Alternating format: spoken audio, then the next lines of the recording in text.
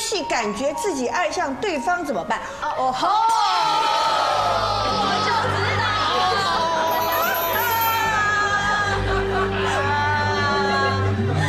有哦，好。这样解释些没有关系，这个只是放在工作项，他没有放在爱情项。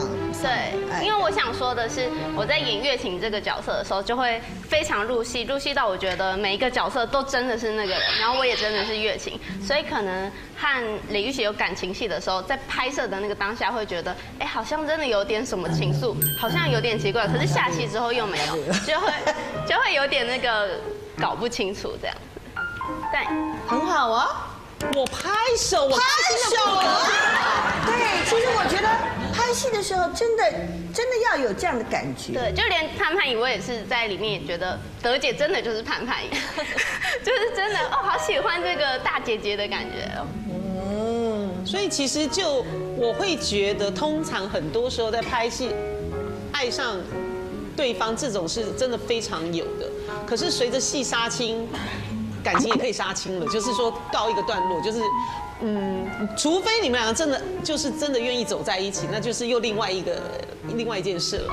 可是我觉得在拍戏的当下，一定要想办法爱上这个人，甚至于就是跟你就是死对头，你也要讨厌这个人，你才能够好好把这个角色给演出来。对，但是他心缇跟玉璽之间的粉红泡泡，实在是。冒到一个多到一个就是超粉红，你会觉得他们两个人就觉得就是天生的一对，走到哪都是在一起的哦。然后整张大桌子这么多椅子，他们两个非要挤在一起。对啊，而且那天我们要办首映会的时候啊，大家就是已经在 stand by 啊，我就这样瞄到这两个人在干什么。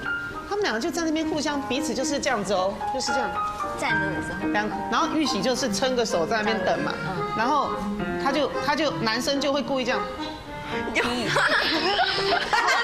后女生就说干嘛呢？然后女生说怎么样呢？就你知道这不是只有小两口才会两小无猜啊。上厕所都会同时出现在厕所的附近，没有，真的我不知道哎。那个只是为了要吓对方，找理由，就是一开门然后就哈，然后他就会被吓到，很好笑。是玩了几个月都还在玩一样的游戏哦，只是为了吓人而已。哎呦，还好戏拍完了，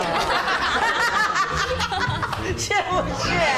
哎呦，好的啊，回来，心缇回来啊，好，玉回来，好。